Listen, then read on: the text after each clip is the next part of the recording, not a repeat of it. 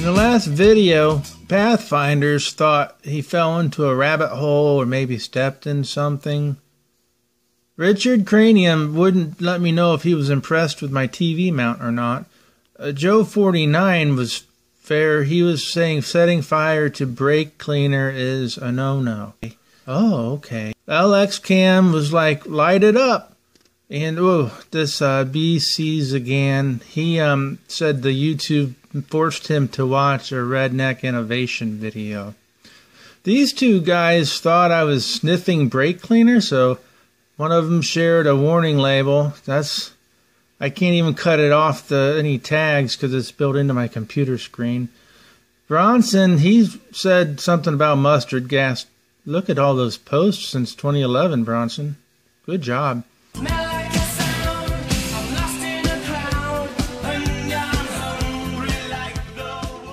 Wife's lamp. Her mom and dad brought this to her. It's as old as her, or older. She's not very old. I have a young wife. It's having problems. It's a three-way switch, and she doesn't like that red glow. I like it a lot. I think the red looks really good, but she says the red has to go. She wants white. There's some variation of white.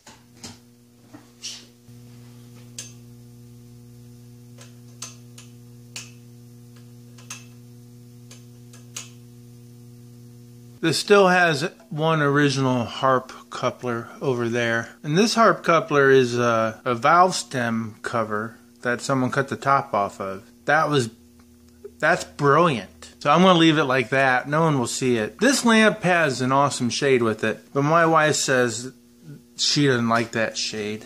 It's huge. That's a big harp, and the shade on it was, I don't know, 2.5 feet tall. She wants to put a smaller harp and a smaller shade on it. Watch. This thing's not... This part's broken. The red light turns on okay, but this... What? That's messed up. That's really jacked up. You can get it going, but you gotta play with it. Like most things, it's a fire hazard. That's 60 watts. That's gotta go. That's really... 60 watts, it's not in my house. That's gotta go. The bulbs I use in my entire home are 0.8 watts. So I don't even have 1 watt in every light in my home. I can turn on every bulb in my house, and it doesn't even equal 100 watts. Let's try. I have a lot of bulbs in my home. No one ever turns the lights off, so that's why I chose 0.8 watt bulbs. I can't even get it to turn on. Whoop! There. Whoop. I'm in between clicks. That's bright enough. It's pretty bright. The living room has 7 watts total. That's a lot of bulbs when each one's less than a watt. I like having a low electric bill. In my house, the bulbs really matter because there's so many sockets in the ceiling with canned lighting. So my house is from 1975, and there's a lot of canned lighting. Someday I'll show you my canned lighting, and I'll show you how I got my electric bill so low. That'll be a good video to watch. If you go to Home Depot and you buy an LED bulb, most of them are 10 watts or higher. 10 watts and 11 watts are about how small they get.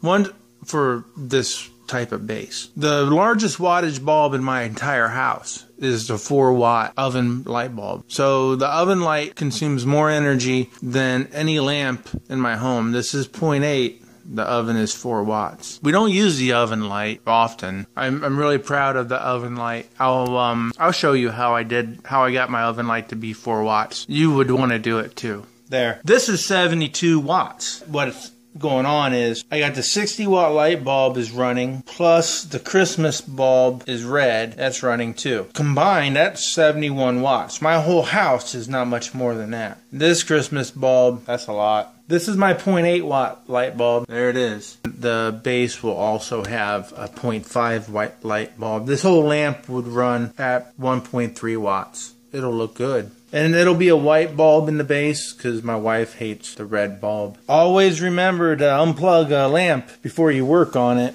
Now it's safe. Yeah, good old fashioned, this could also be from the 70s. or 80s. This might be the original bulb. I'm going to keep it. Okay, this bulb is temporary. This bulb is actually a 1.5 watt, but it only performs at a 1/4 watt. It's broken because I hit it with a sledgehammer when I was destroying part of the kitchen. I'll put in a new bulb at 1/2 watt. It'll be a lot brighter than this, but this one performs pretty bad. 1/4 watt, not even that. We'll see. All done. So, so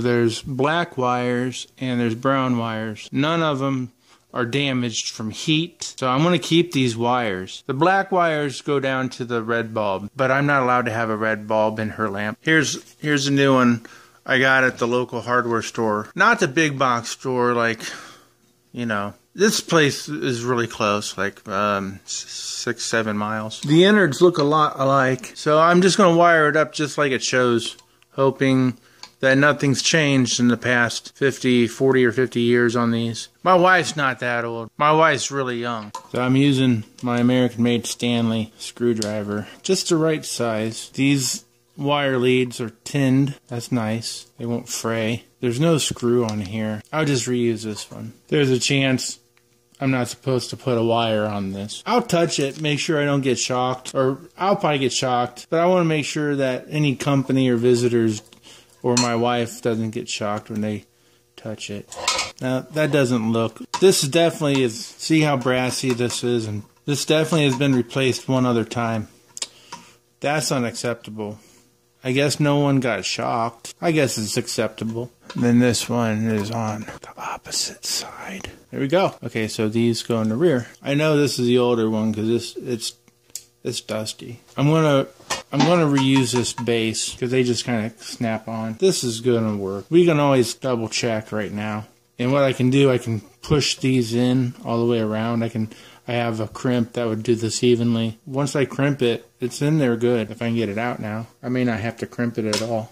Oops. This wire is too long. It was really jammed in there under pressure, but it never caught anyone's house on fire. It's probably okay. You ought to see some of the things when we were little. Things that were toys that are now considered like life-threatening, dangerous. You know, the toys we played with. Some kids would lose an eye. They were probably stupid. I mean that nicely. So the bottom line is, I mean, just because something didn't burn down someone's house doesn't mean that it's good enough. I'm going to make this safe enough that you can put it on the ledge of your bathtub if you need a light because you're bathing in it and it's dark. Whoops. Kind of like the TVs. I got some TVs to put right on the ledge of that tub. I wrap the wire clockwise so when I tighten this down, the wires won't pop out.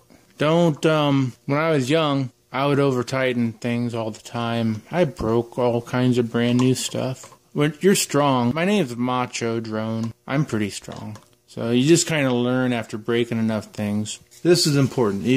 This insulates the electricity from everything else, from the wires. There. I'm going to crimp this. I couldn't find my crimper. This will work fine though. I just put it on, tighten it up. I don't really have to apply hardly any pressure. So I'm just wild guessing how tight to crimp that. See if it seems tighter than the first time. Yeah, that's definitely tighter. I can pick up the whole lamp better than I thought. I like them tight. Wow, that's the exact same problem I had with the old one. There's a mystery to solve here. I gotta be in between clicks. Not just any click, it always has to be that. I don't like that at all. I did a good job crimping it. Made in Mexico. It's just wired wrong from the day it was delivered to us. I verified this was a 3-way switch. I've never wired a 3-way switch like this with a second bulb at the base. 2 bulbs on one 3-way switch. I might have blown a fuse. A couple of things. I blew a fuse. I blew this fuse in the laboratory. My furnace fan stopped. And it took me a while to realize I wired this in a way that when I was flicking it around, it was a delayed reaction. Fuses are pretty slow to blow. I've never blown a fuse in all the years I've been here. When I was little, we had a babysitter over. Babysitters are the best time to experiment with stuff. I did a lot of things differently when I had a babysitter. I was in the basement, rummaging around in the basement where we were growing up. I found something like this in the basement. I was like, whoa, that's That's cool. So I took it upstairs in the living room, and I was like, that's a perfect fit. Wow.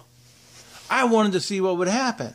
So I stuck in a good fuse into the lamps, and the lamps in our living room were big, like this, with huge shades. They were brass. They were beautiful lamps. I wish I had them. I stuck one of these fuses into the lamp. I didn't know what it was, and I discovered that it fit into the socket. And once I screwed it into those beautiful lamps, I switched it on, and every light in the house went out. The babysitter was worried. She was pretty angry. She told me to go to my room and only play with toys, don't touch anything. I thought it was fun. I wasn't worried. I played with toys. Best part about the babysitter was she was cute. I went to the Yahoo. I Yahooed an algorithm that told me what I was doing wrong. It's a 3-way switch. I bought a 3-way switch. The website said this is a dummy position. Don't ever screw a wire on there. It came with a wire screwed on it to light up a light up here and to light up one in the base. That requires a 2-way switch. I made the same mistake as this guy. I'm going to see if I can get my $5 back for this. Maybe. I got something from Ted Hooper in Monte, California. El Monte. These are 0.35 watt LED bulbs. This is what's going to go in the base of her lamp. Thank you, Ted. I finished that lamp project, and my wife will give me a kiss. I had a 3-way switch from the local hardware store. I needed a 2-way because that lights the bulb on top of the lamp, and then the base bulb. A new lamp cord. This original wire really isn't that bad. Seemed like I found one spot that, yeah, there it is. I'm going to put this puppy in. This is plastic. Some of the bulbs produce some heat. I have seen some bulbs made in this size that are 25 watts, and that might have been what they had in here one time. I'm probably cleaning it with a very corrosive chemical that will make it turn green and weird. Not sure if you can tell, but that's been cleaned inside and out. I did unplug the lamp, but I'm double checking it right now. I'm not too worried about some of that copper being exposed because this cardboard insulator will save the day. This lamp won't start a fire in the house. Only I start fires in the house. Oh, I gotta plug it in. Alright, I'm gonna turn the switch. Yeah. Switch position number 2. Number 3, they're both on like I wanted. Off. Night light, lamp light, they're both on. And I don't know who would turn this on without turning on the base, but it's a matter of taste. I'm going to unplug it, finish it up. Glad I got this mystery solved. There's a difference between a 2-way switch on a lamp and a 3-way. Let's go take a walk in the neighbor's yard, buddy.